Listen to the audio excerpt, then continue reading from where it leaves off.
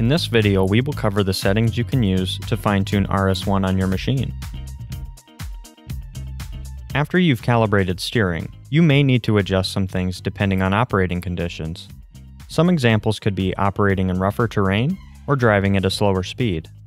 Most of these settings will be on the home screen of the steering object pool, but you will want to dial in the minimum wheel control effort first. To get there, go into the Tools menu, select the Steering Setup tab, and then select Wheel Control Setup. Here you can see the percentages for controlling the slowest and fastest wheel movements. What you will want to do on this screen is adjust the minimum numbers so each side will show an average wheel velocity of about 1 degree per second when you press the Min button.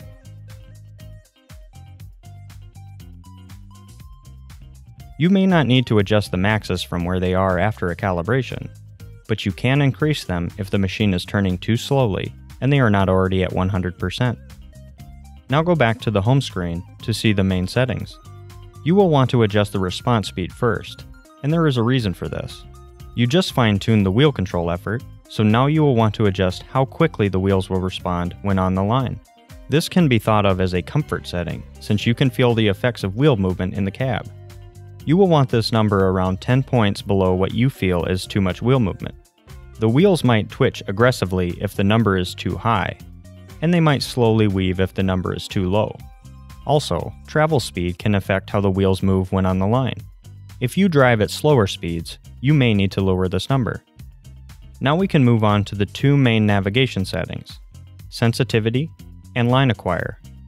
Sensitivity controls the overall steering sensitivity, especially with online steering. Raise it if the machine hangs off the guidance line. Lower it if the machine constantly moves back and forth across the line. Line acquire controls how the machine will approach the line. It will basically determine how soon the machine will start pointing in the direction of the line.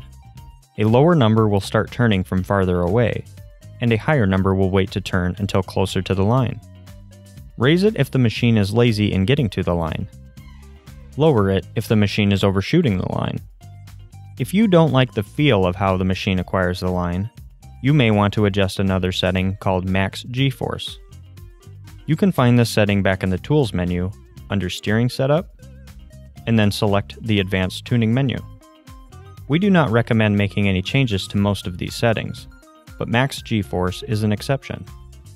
This is another comfort setting, and it will limit the sharpest turn the machine can make. Use a higher number if you want to make a sharper turn to the line, and use a lower number if you want to make a more gradual turn. Just like with response speed, travel speed has an impact on the machine when it makes a turn. A higher travel speed will create a higher amount of force in a turn, so you may need to use a higher max G-force number. After you get max G-force dialed in, you may need to readjust line acquire slightly. You can save two different gain presets, which will store the settings on both the main run screen and the Advanced Tuning menu. All of the changes I just made are now stored in Preset 1. Use the Preset button on the right to switch to Preset 2, and then you can make changes to this preset. You can use this feature to save the settings you would use for, say, flat fields versus rough fields, or for different travel speeds. You can also use these presets to save different wheel control calibrations. If you ever need to reset these numbers, select Reset Calibrated Gains. This will reset everything back to the last time the system was calibrated.